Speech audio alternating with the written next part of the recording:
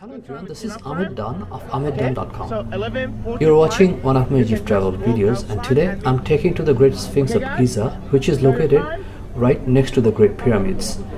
The giant 4,500 years old limestone statue is 240 feet or 73 meters long and 66 feet or 20 meters high. The guide told us that the Great Sphinx was there even before the pyramids were built, and no one really knew why or how they were there. The Sphinx has a body of a lion and the head of a human. I saw that the face was badly damaged on one side, especially the nose. It looked like the Sphinx even has a tail or the remnant of a tail. I saw some restoration works in progress. Thank you for watching this video. There will be more videos coming up, so I'll see you shortly. Thank you. Yeah. Nothing. It's nice.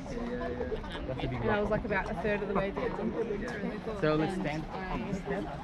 Very small fraction.